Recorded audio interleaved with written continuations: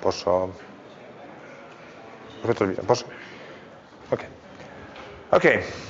So let's start the second hour, where I'll try to give you some definitions of what we mean by ambient intelligence. So just to be more detailed and more formal than the general idea that I tried to give you before. So the topic of ambient intelligence is sort of coming out from a set of different technologies that are very popular today.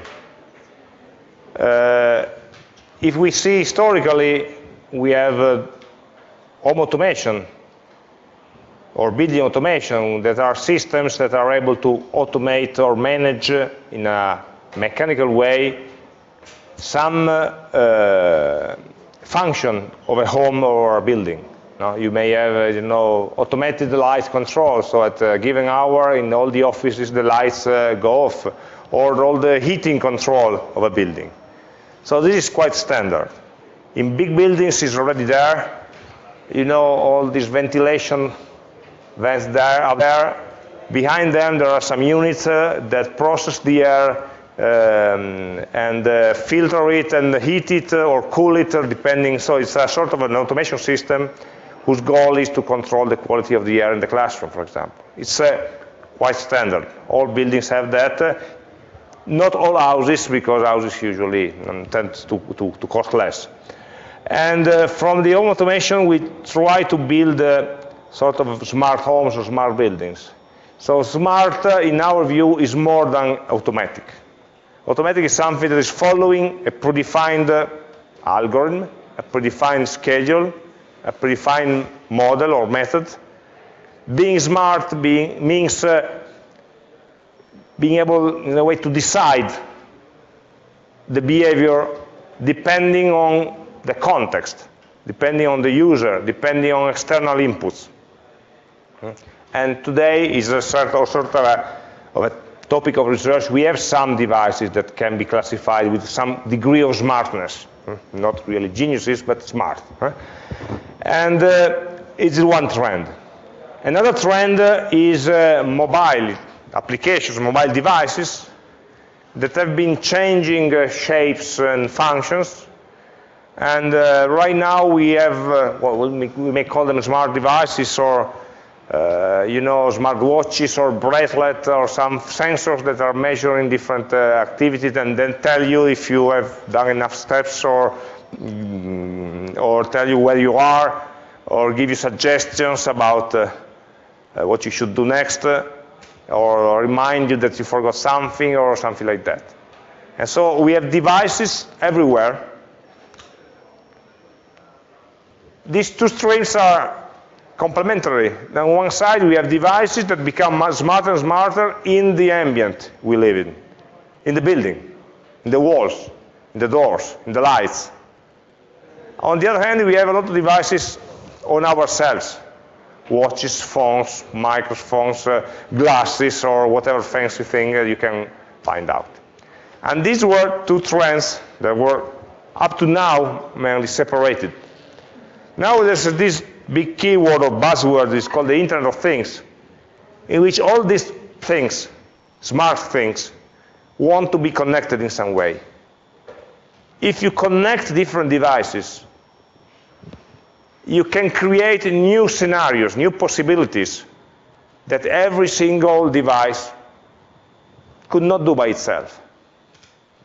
Just an example, one for all. If you have a very smart thermostat in your house that is able to regulate the temperature in your house with great precision and energy efficiency and whatever, and the thermostat may be able to sense whether somebody is in there, and so adjust to one temperature where nobody's in the house and another temperature where somebody's there. But can it sense who is in the house? No. But if you have your phone in your pocket, the phone knows who you are. And if the phone could speak to the thermostat saying, okay, this person is in the house. And so the temperature should be adjusted to the preference of that person and not to the other one, or not to a default value, or something like that. So one device, one automation system can do one function well. But when different devices or different subsystems are enabled to speak to each other, to exchange data, only then you can create very rich functionalities. When you can put together information from different sources and say, okay, now I know something that by themselves each of the systems didn't have. Because you need to put things together to be able to take a decision, to take an action. All of this, of course, is enabled by internet connectivity of all these devices. Okay, there may be different ways of connecting devices, which is not the internet. But if you want to be general, if you want to be large scale, today the only solution is going over IP. And of course, the capability of computing, cloud computing. Having some places where you can put all this information together and take a decision. Sometimes the single devices here, down there, are too stupid, are not powerful enough. They don't want to waste battery power to do computations that they don't need. And so when they offload the information to some other point where computational power, energy, and time is not an issue, or connectivity is not an issue. So this is the picture where the whole sectors of industry are going. And they are going by combining two different ways of evolving. One is evolution. So from a system to one which is better, which is more integrated, which is faster, which has more functionality, and so on. Evolution. From automation to smart home. From mobile devices to wearable devices. And the other trend is integration. Putting together things that up to yesterday never talked to each other.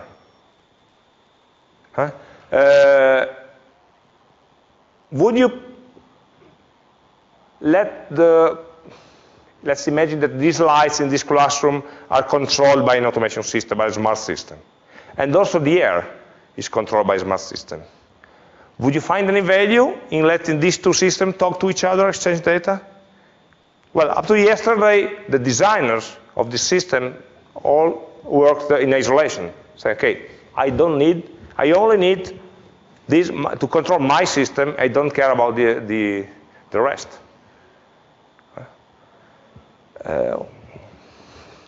But now we are starting to think, but if we could exchange some information, maybe about you don't know that, but when the air is filtered, we know how much CO2 is in this room. And if the CO2 is too low, it means that nobody's in here. The room is empty. So we can switch the light off, or similar. I know of an experiment where one of the classrooms in the Politecnico, I don't tell you which, is equipped with very good CO2 sensors, and they're trying to estimate the number of people in the room by measuring the delta in the CO2 levels. At least the number of people who are breathing. So information can be mixed. Why do I care whether somebody is in the class or how many people? Well, because that room is booked for one course that should be of 200 students. And there are only 20 inside. And you know how much it costs to build a classroom. And so if it's not utilized well, we are wasting money. We are wasting resources. Or we are obliging people to stay here until late because we don't have enough classrooms. So it all connects.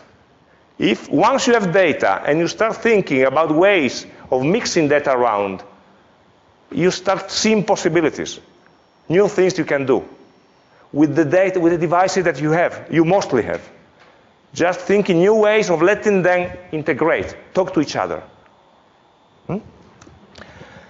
And this is something that is a battlefield that is liked by many industries.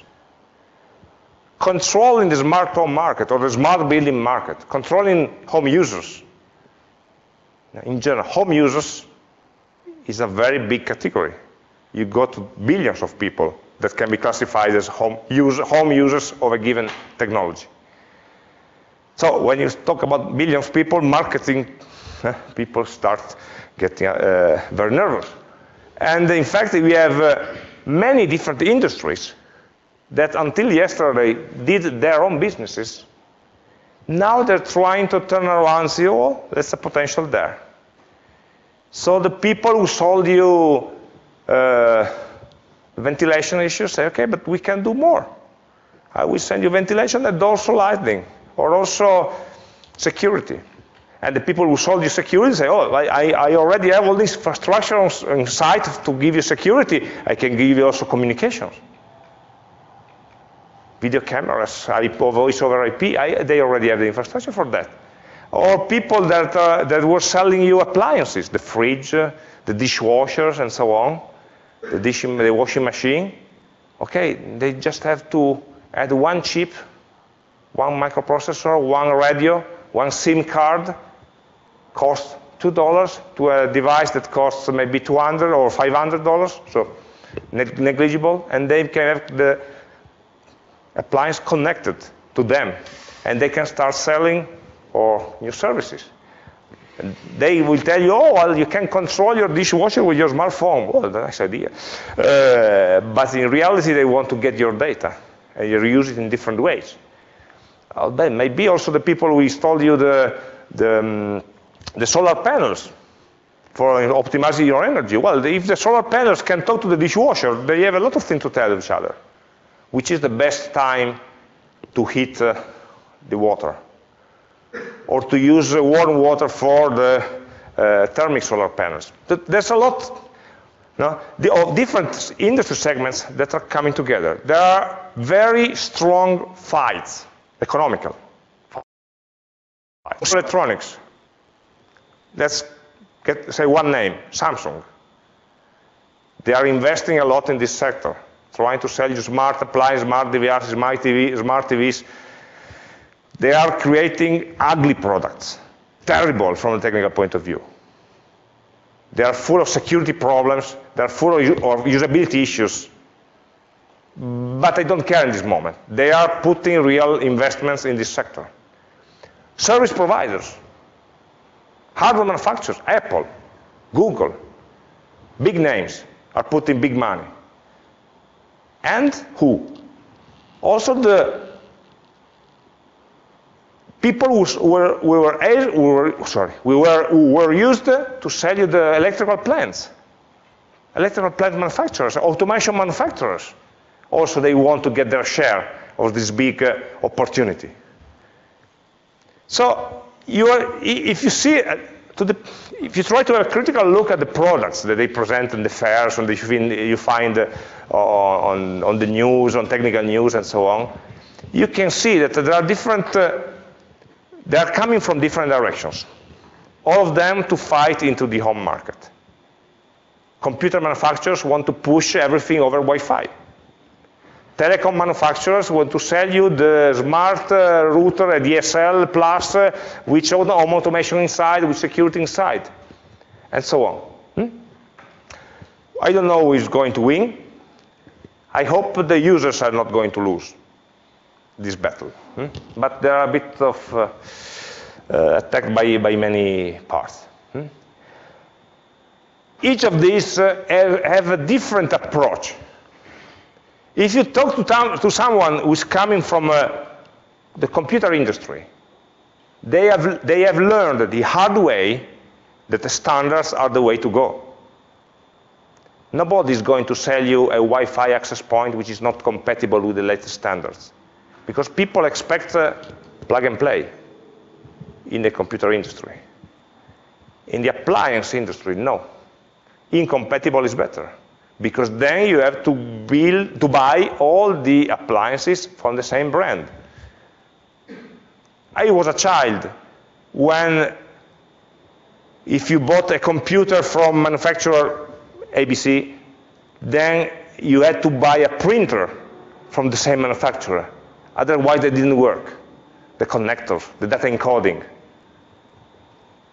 Now, we don't want to hear about these issues anymore. We get very angry when someone changes a connector, right? It's true.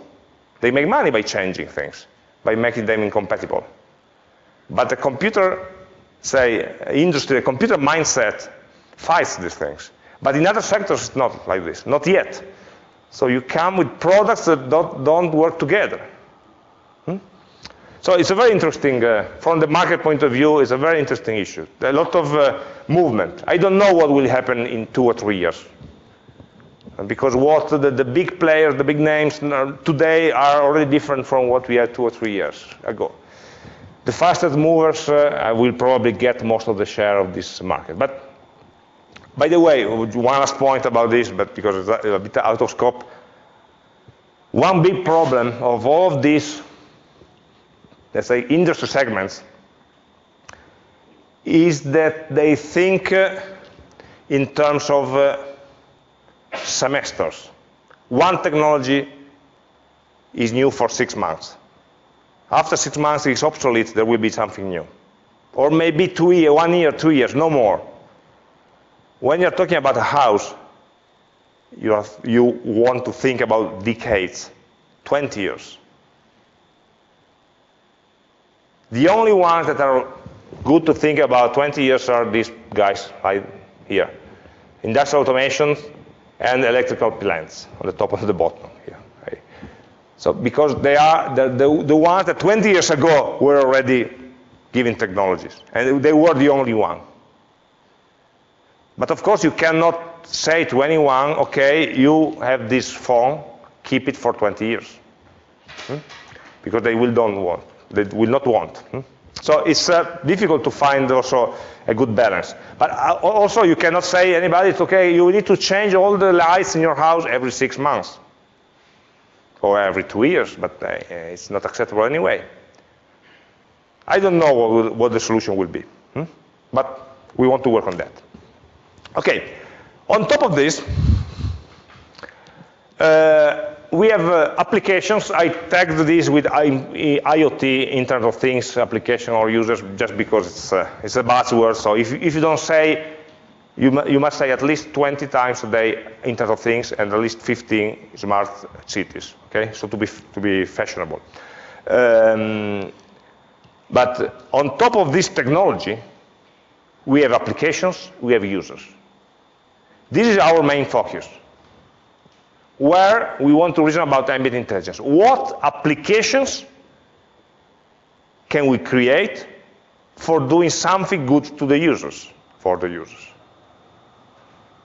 By using all of this stack of technologies. We are not working inside the technologies. We are working on top. We are abusing the existing technologies, using them in ways they were not maybe designed to. For creating integrated applications that give new ways, new function for the users. And we use this term ambient intelligence. Well, if you search the internet or the papers, the red paper for ambient intelligence, you come out with different definitions. It's not a new term. There's a report called Scenarios for Ambient Intelligence in 2010. This document was published in 2001. Okay, now we are in 15, so it's 14 years ago. They started to write it a couple of years before. This was a study commissioned by the European Commission, saying, okay, they paid a group of experts in 2000, more or less, to say, okay, how will ambient intelligence evolve in 10 years? And this is one of the first pages. The concept of ambient intelligence provides a vision of the information society where the emphasis is on greater user friendliness, more efficient services support, user empowerment, and support for human interactions. People are surrounded by intelligent, intuitive interfaces that are embedded in all kinds of objects and are surrounded by an environment that is capable of recognizing and responding to the presence of different individuals in a seamless, unobtrusive, and often invisible way. When I go home, I find nothing of this. When I come to my office, the Politecnico, I find nothing of this. Okay? So we are still there.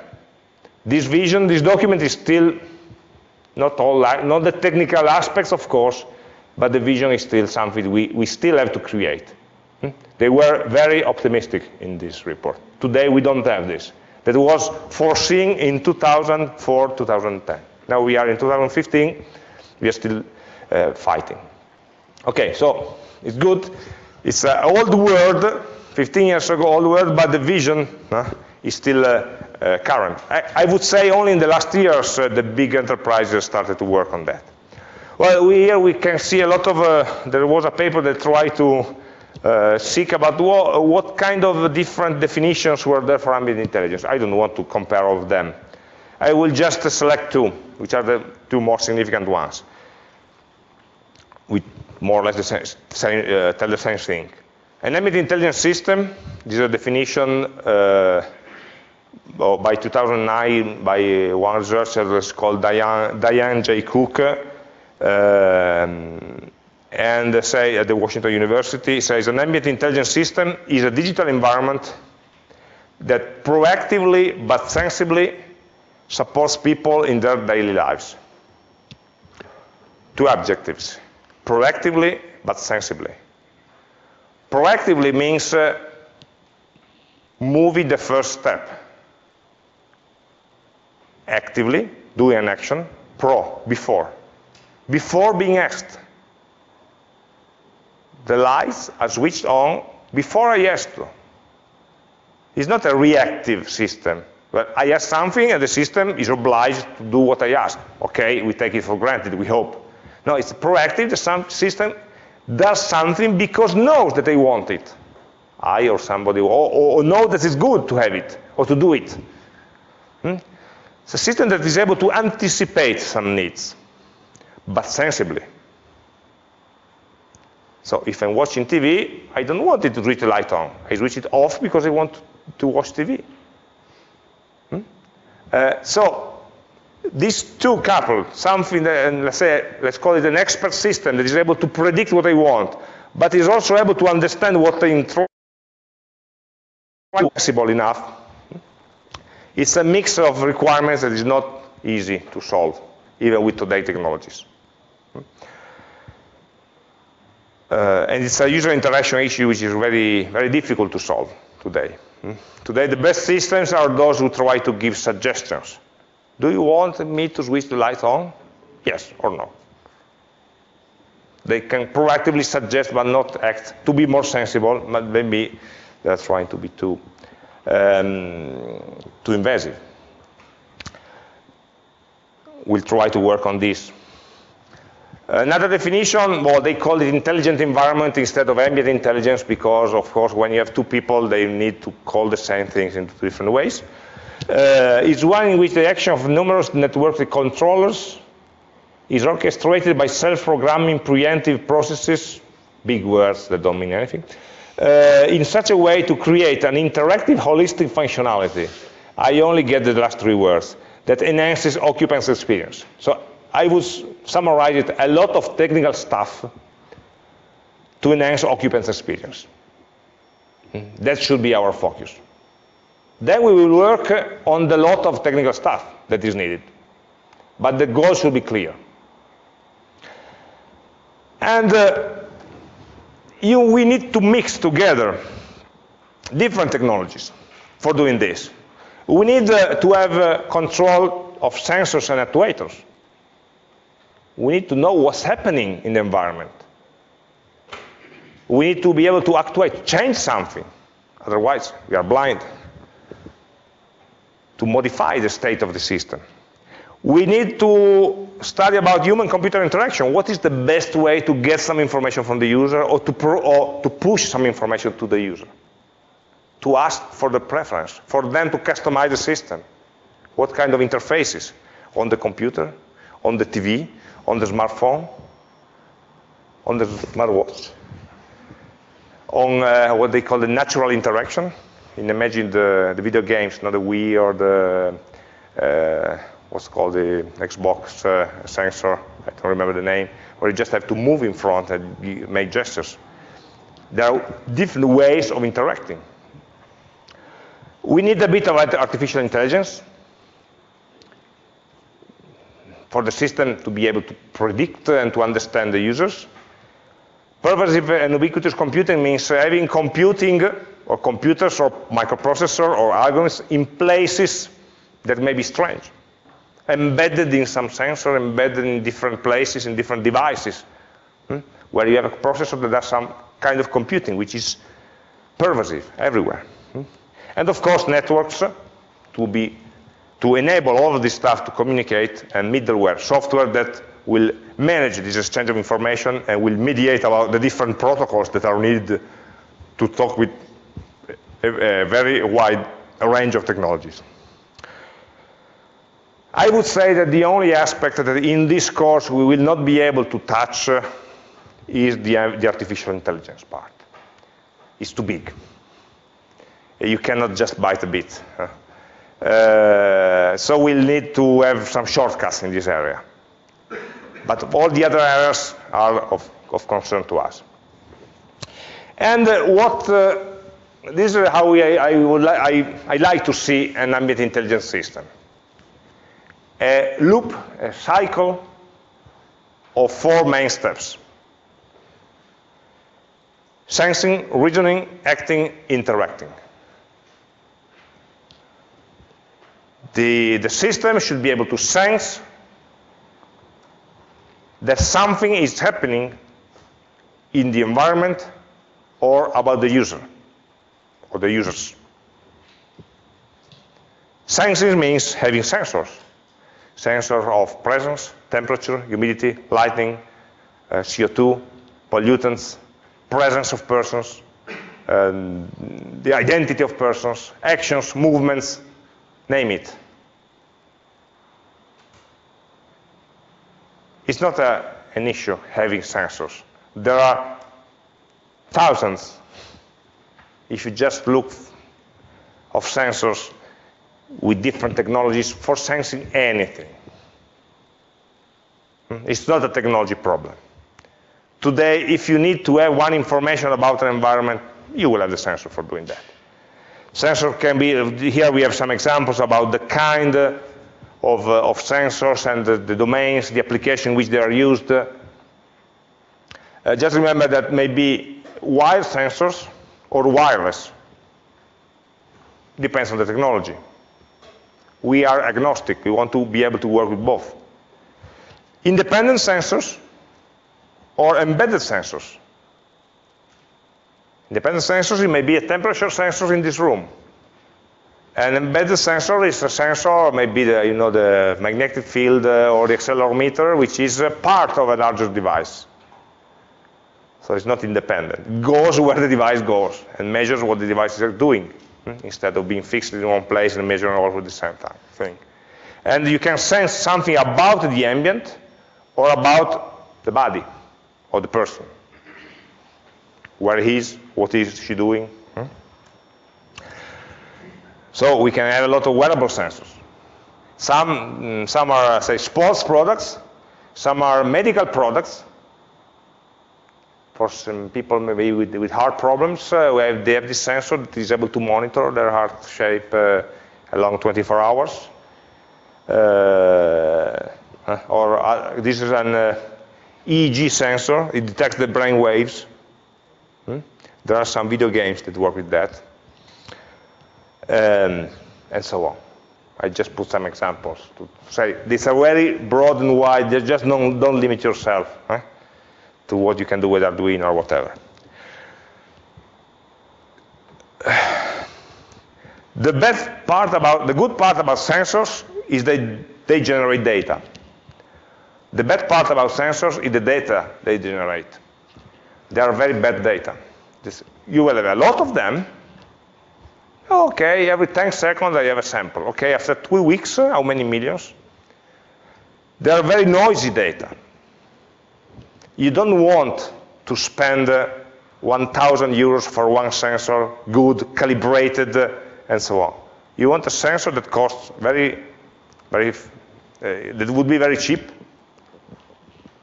and you accept that, okay, it's not very well calibrated, I will have an error, they will have a drift, they will have some ROM samples, and okay, who cares? We will correct the errors afterwards. We will filter the errors, okay, but we need to do it. The data coming from sensors is very noisy. Okay, when maybe it's a wireless sensor there, when we have some work outside, we have some, the tram is passing, they have an electromagnetic noise that will just cut the communication, will corrupt some data. So you have a lot of missing data. Okay? It's the normality. It's not something having a very clean sequence of data from a nuclear central where the data is highly controlled. A lot of data from different sensors that measure different things in different ways with different frequencies, polling frequencies. And so it's a hard problem on itself to be able to manage this sort of big data, as they call it. I have a huge amount of data, but I know I don't have any information. Having data is not the same as having information. Having information means I know that this is happening. A high-level concept is happening. Okay, I have a headache, which is different from having all the blood pressure, blood analysis, and EEG waves, and so on. So we need to be able in some way to process the data in order to infer high-level information that can be used operationally to decide something. This is also a big problem itself. We'll try to avoid it, okay, if we can. Otherwise, we'll have to suffer. Sensing, getting the data. Getting data, trying to make sense of this data, some information which is available to us. And then reasoning, algorithms, processing. If this, then that. If this set of condition happens, then we have a rule that infers that we should do something. And so this is the realm of algorithms. Here we reported some of the technologies that we will use to embed these algorithms. In this course, we'll use Python, the Python language. We'll implement on Linux Ubuntu machines. We will implement on the Raspberry Pi board, where we want to be ubiquitous and put computing everywhere. We'll learn to work, to build distributed systems that work by exchanging API, by exposing APIs and then calling APIs of other subsystems over the HTTP connection, exchanging data in the JSON format. Okay, a lot of acronyms here. The technologies that today glue the Internet of Things.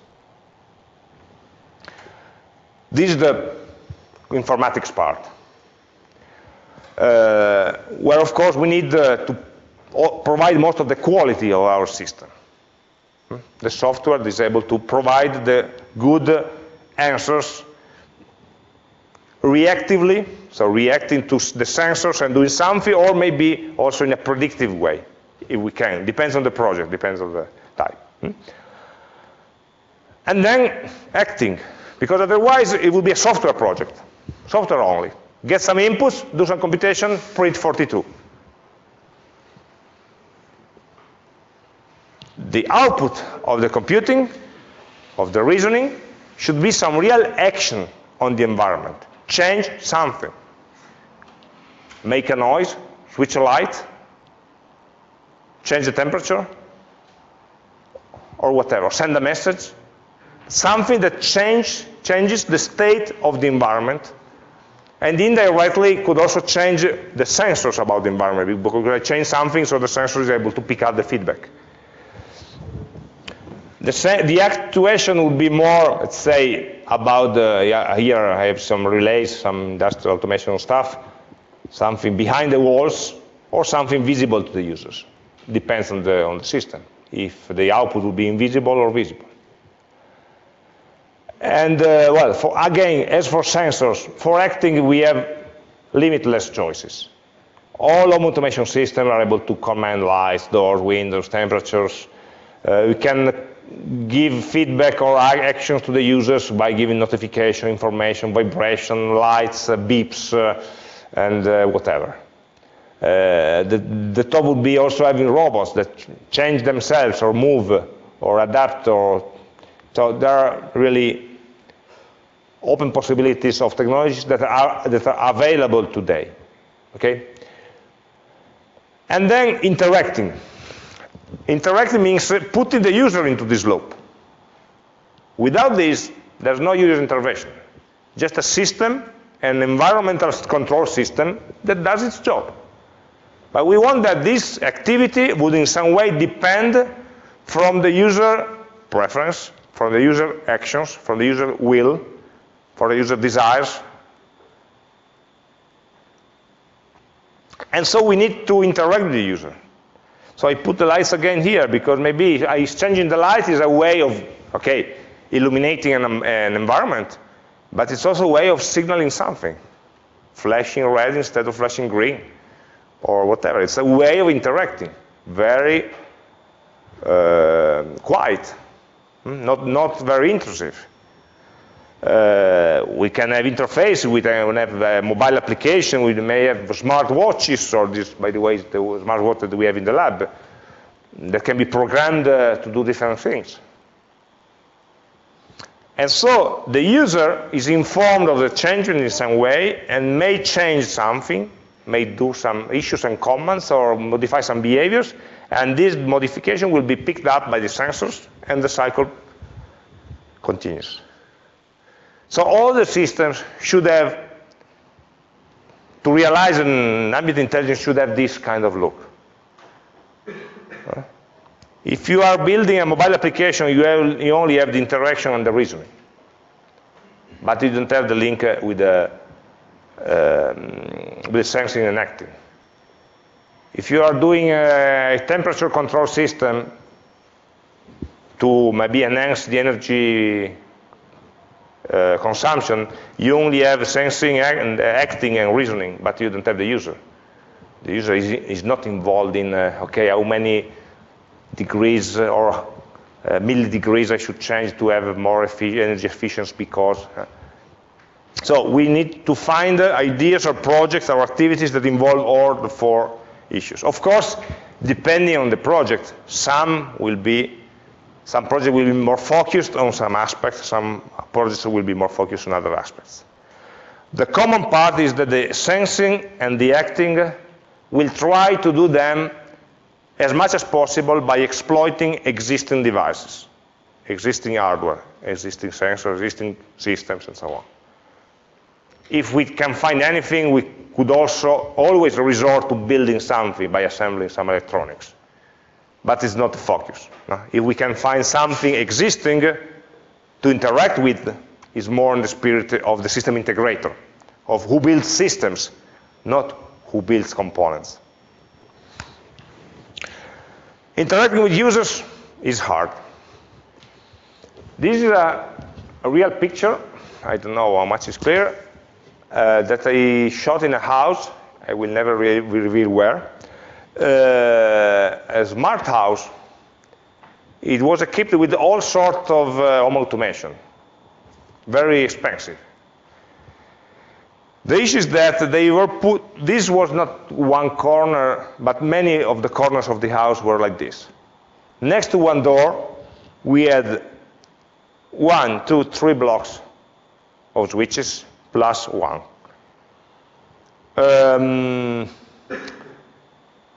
They all did different things. They all looked alike. They were put in vertical for no apparent reason, because usually they are horizontal. I asked by the, we don't know. And so what happens? In phase one, people who were living in that house didn't know what to do. And so they complained. So the people who installed them came and put these little icons here on the side of the button to say, okay, this button does this. By the way, these two icons are a sort of a house with a door and the left arrow and the right arrow in the arrow. That would mean open the door or close the door. So every time I want to cross that door, I would have to walk there, squeeze my eyes, try to interpret the icons, which one means enter or exit, open or close, and then map the icons to the position of the reach, and then, okay, I need to press this, or the other one, every time. So it's a burden, a cognitive burden. I have to think 3 times before crossing a door. And the next step would be people that just put scotch tapes on to some buttons, say, okay, don't touch this. We didn't understand what it does, just don't touch it. People were living in this house was, you can imagine, very upset. The designer was happy, I put every kind of automation there. They just forgot one thing, that the users had to use this information, this automation. That the users need to make a mental model of what's happening in the house. It shouldn't be a puzzle, a quiz every time you approach. What is the minimal amount of interaction that you need to do what you get, to get what you want? We don't need to be overloaded with information. We don't need to study every detail. Interface is clear, direct, simple, minimal. Something that everyone knows. Since we started developing websites and then mobile application, if you compare with some program or software that were developed before, now they are extremely easy to use. You take a 2-year children, they are able to use a video game without instruction, without reading, without anything. Just by trying out, and then they get it. It's not in many other, not here. So it's very important for us to be able to create, think simple interfaces, easy to use, and that directly map onto what the users want, what the users think. I really love one book on user interaction, whose title is, let's say, half of what you need to learn. The title of the book was, Don't Make Me Think. Okay? I don't want to stop and think, what is this button for? People who were living in this house were, let's say, felt like imprisoned. They were not in control of a very smart house. They were being controlled. They felt controlled by some magic in the house that did what it wanted or was not transparent to them. For user interaction, we can use user interfaces, web, mobile, in the traditional way, or, since we are talking about ambience, home fixtures, so switches like that. Or today we have many natural user interfaces. So with computer vision techniques, these natural interfaces can understand our movements, where we are going, what gesture we are doing, what we are speaking, what we are telling when you speak, and a lot of other, let's say, human natural actions can be interpreted by the machine. So we call that natural interaction because we use our natural way of communicating. This trend is called the disappearing computer. We are interacting continuously with computers, but we don't see them. We only see a wall, we see a door, we see the television with objects that actually have a computing power behind them, but it's not explicit. We don't need to learn a new interface, or even to see that interface. This should be the most important aspect of ambient intelligence, but in many experiments that we see around, they fail. I like, well, when I presented these slides, they were actually quite, they happened in the same days last year, so they were very recent, but I kept them here because we should start talking about not the Internet of Things, but the Internet of Things and humans. Now, thinking about how humans and things cooperate differently when things get smarter. So this is what we want also to see. And this guy says most of what we need for smart cities already exists, also for our smart campus. We try not to think about issues that would require rebuilding, rewiring, installing a lot of stuff, trying to exploit better what we have with a little addition, maybe. How we use that, how we exploit it. Okay. This is more or less the cycle of the different topics that we want to work on in our projects.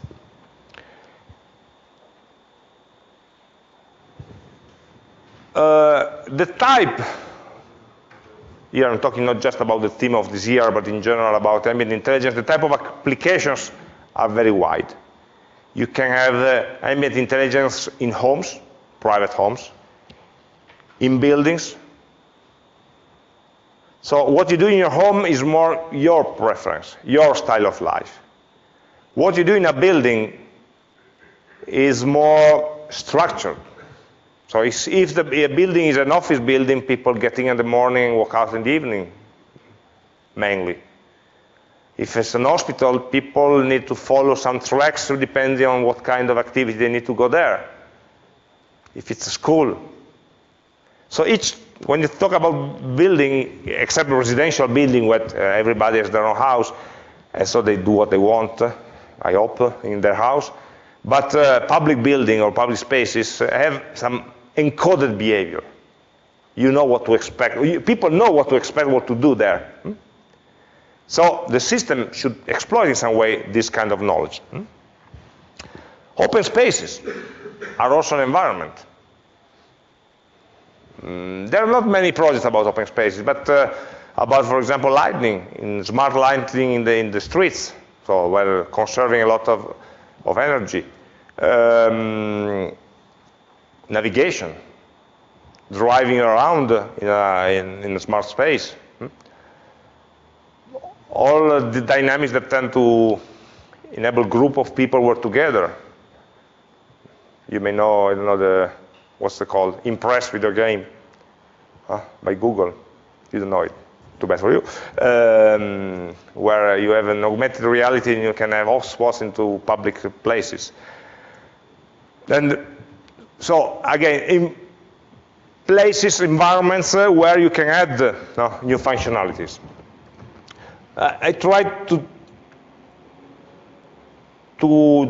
list some of the application areas. So smart homes, maybe smart offices, supermarkets, industry, industrial plants, industrial buildings,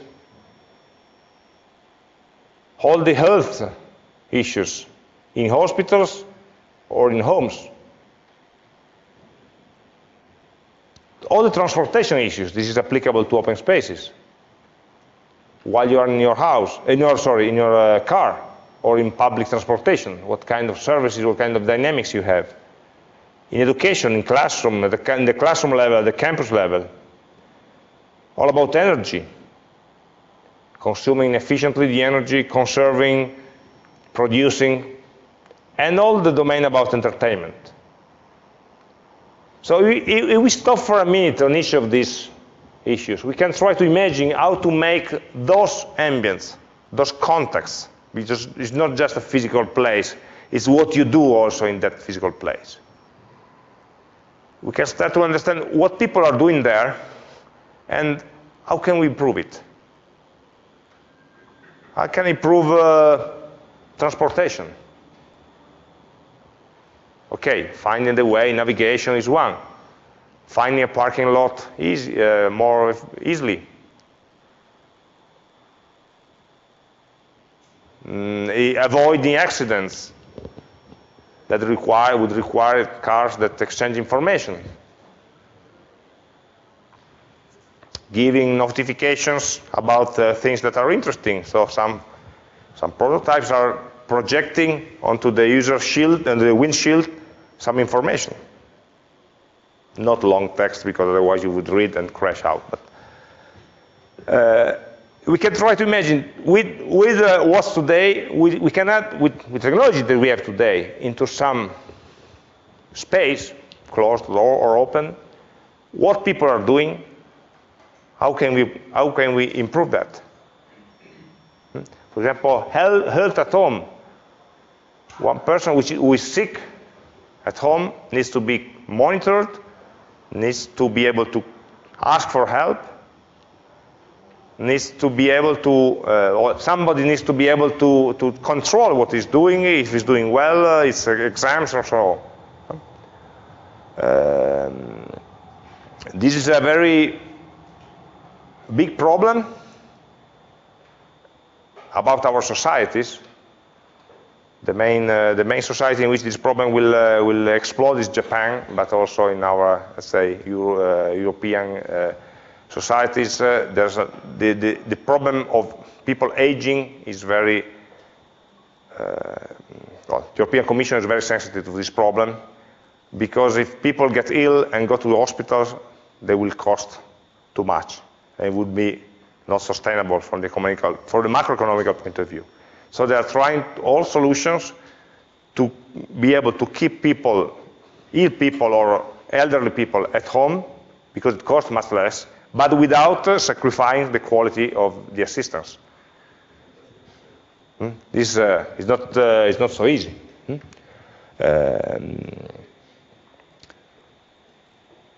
You can try to think or to search the internet about some of these keywords that they put here to see what it comes out. There are a lot of ideas, actually.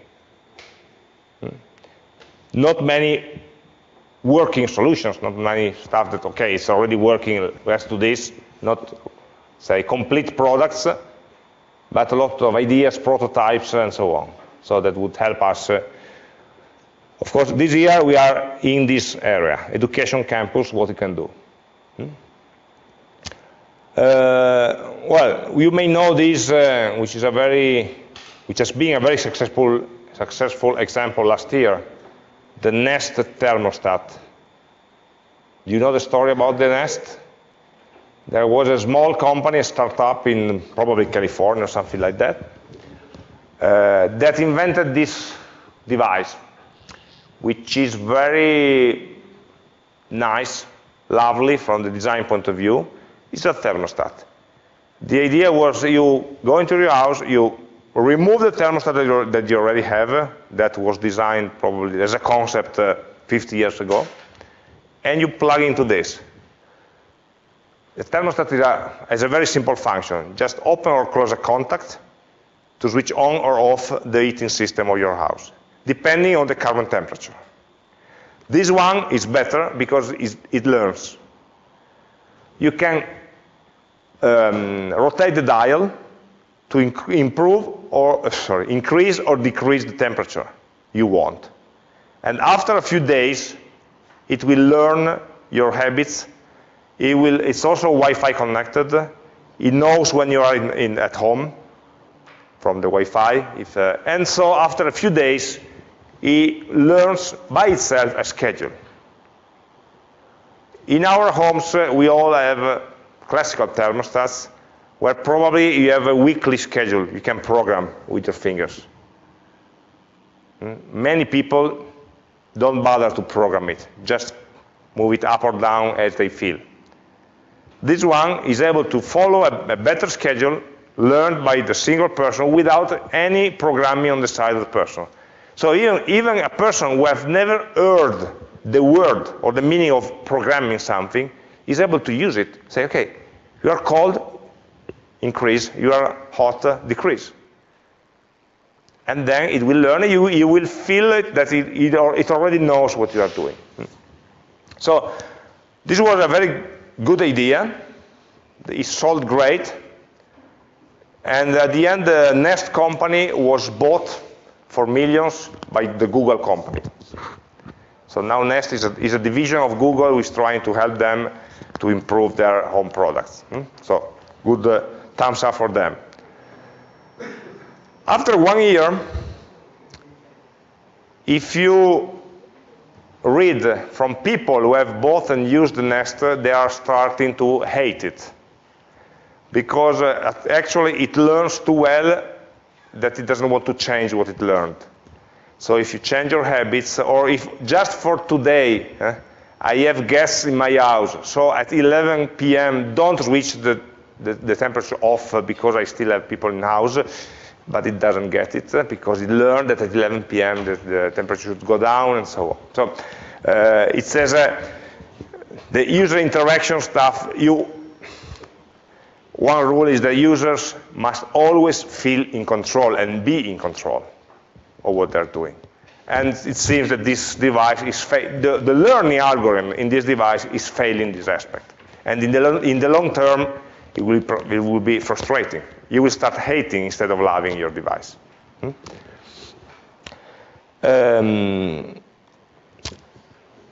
Okay. Last point is we say that every ambient intelligence system has a 4-step cycle. But in general, what are the qualities of an AmI systems? What are the characteristics that are implied by the definitions? So if we extract the keywords from the various definitions that we discussed, I extract these 6 ones that I think they are more or less representative of what we need and are the more important. An ambient intelligence system should be, to different degrees, sensitive, responsive, adaptive, transparent, ubiquitous, and intelligent. So if we are building something that we want to call ambient intelligence, are we able to answer yes or a bit about each of these 6 categories? How we define them? Sensitive and responsive are the act of sensing and the act of acting or responding. So we already saw it's an integral part. We're able to, the behavior of the system should depend on some values that are being sensed from the environment or from the people, and are processed in some way, and able to respond, so to change something that is visible to the user, and maybe on the environment. So these are these 2, sensitive and responsive, are the easy ones. Adaptive is more complex. Adaptive means, well, they should be able to adapt.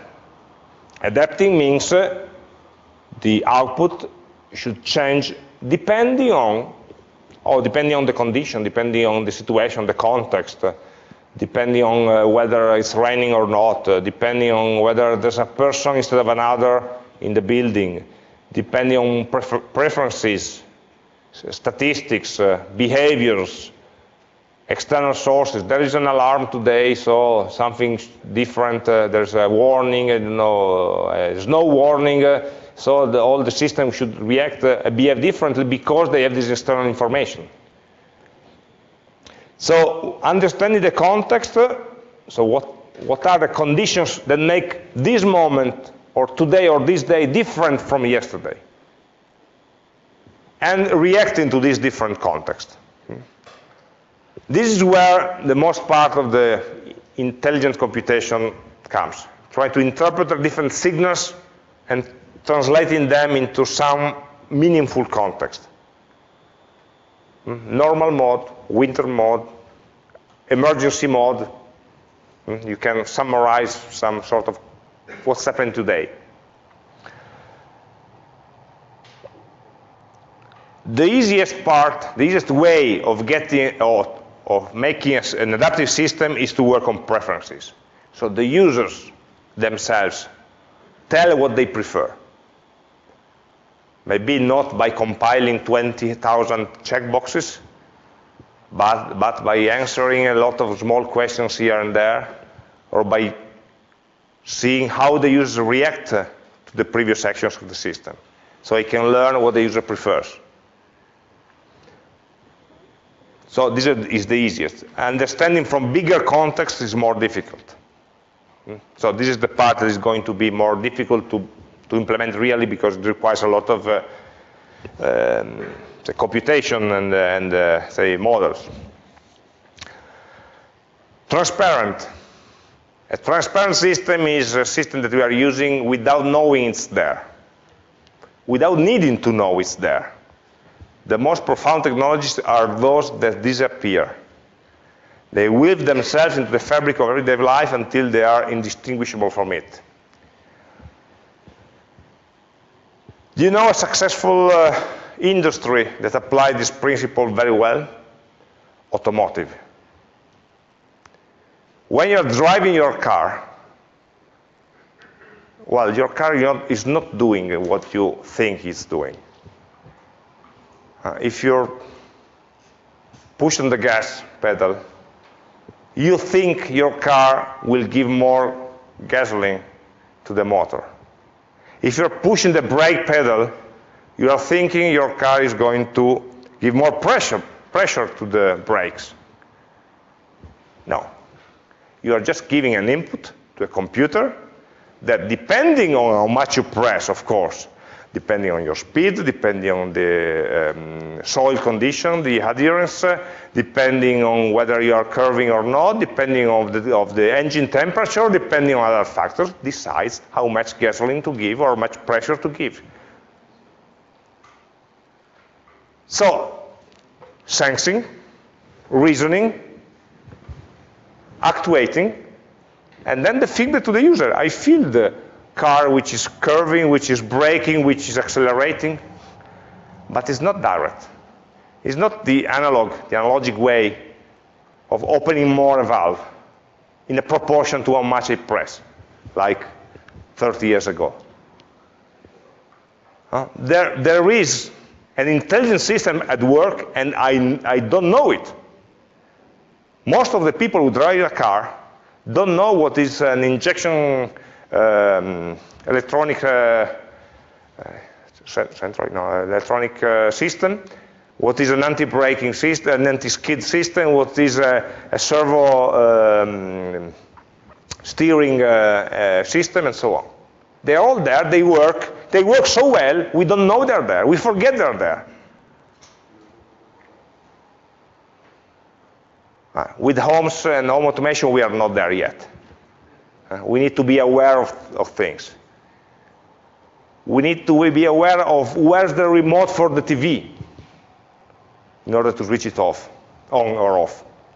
We need to, that is the interface, where is it? We don't. So this idea is what makes complex systems, and a modern car is very complex, easy to use. Because all the complexity is hidden behind simple and familiar interfaces. You drive a car. I had my driving license some years ago.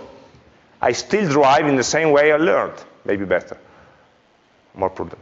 But the cars that I'm driving today are totally different from those. Are easier. I feel, okay, they're easier. But actually, they are a radically changed product. So this should be the driving force in our way of thinking about user interfaces. If you need to do an interface, do it well. If you can do without the interface, it's better.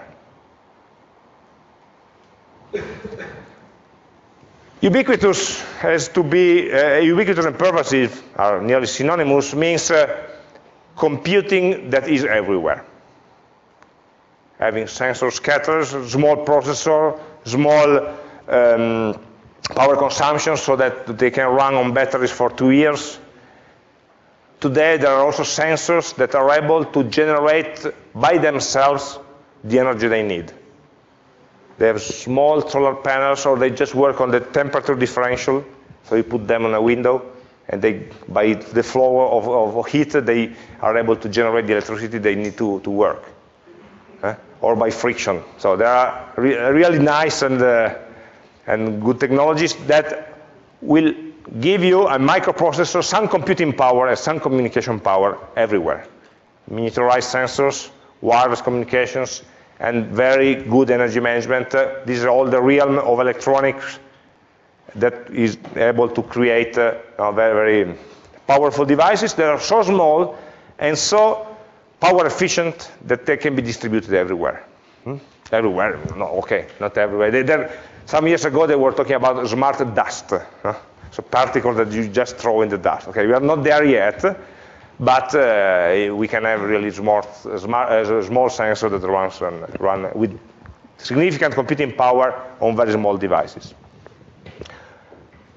The issue with all of these devices is talking with all of them. You cannot imagine any device type that go out in millions and they all speak the same protocol, the same interface. Because tomorrow, next year, we will discover new ways of communication, new functions, and they will change. But if you already have millions of them around, you don't change all of them. So you need to keep up with all the problem of discovering what kind of sensors you have there and trying to speak with them. So interoperability is one problem, one big problem, which is bound to the real quick technology turnaround compared to the application turnaround time. Okay, and the other box, of course, is intelligent. That we already say that it's a big beast. No? If content awareness is hard, but we can try to solve it in a simplified way, depending on the case. Maybe you can put some content awareness, not in general terms, but depending on the project, in a ad hoc way. Artificial intelligence by itself is a big beast. We can just extract some parts. Machine learning means I have a set of data, I can extract some trend, some pattern from that. Computer vision,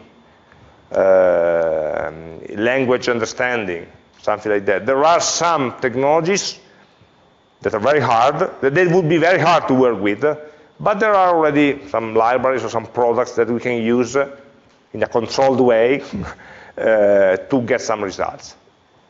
So we are not building the brain of the 23rd century, but we can start to build use some of the parts that are already maybe been developed. You see, all the spirit here in trying to push is integrating parts that already exist to create something with added value. We are sort of tired of seeing new things being reinvented every time, but with no impact really on the lives of people. Let's try, with all of what is there out there now, what impact can we do on the life of people? So we need also to design or to invent a software architecture and hardware, but mainly software architecture, which is able to support our vision of having different stuff and integrating it. We want an architecture which is interoperable and horizontal instead of solving different problems in a separate and vertical ways. And because we are building complex systems, and the system will be dynamic, and the system that, well, even with the same functionality, the system that I can implement in my house is different from your house. It will have different sensors, different disposition of the rooms, different people working there. So it needs to be changed. We need a lot of flexibilities. And, well, I said we have a lot of technologies. Well, we have too many technologies, to be honest. This is just a small set of technologies you can find in a smart house today. They're not all of them. Each logo is a different technology. And the technology has some industries backing it, creating products from them, making money from them. They're not going to sit on a table and say, okay, from tomorrow we all use this. They're fighting the market, and they actually have different niches, different areas in which they are So if we want to sit on top of this, well, we need to be able to talk with all of these technologies. And they are all very different, believe me. I always like this comic here that say that in a situation there are 14 competing standards, and this is ridiculous. 14 different standards for the same thing. We need to develop one universal standard that covers everyone's use cases. Oh yes, let's do it. And after a while, there are 15 competing standards, okay? Because the other ones just don't go away, because you create a new one. Huh? And this is a fact of life. You cannot fight it, okay? Just embrace it. Okay, there are 14, oh, too bad for me. Let's try to support at least 12. And let's hope we support the 12 that will survive until the next 2 years or 3. And the new ones will be easy to support. We cannot, if we are thinking about the users, we are not thinking about the protocols or the devices. Oh, I will support all the users provided that they buy devices from this brand. Nah.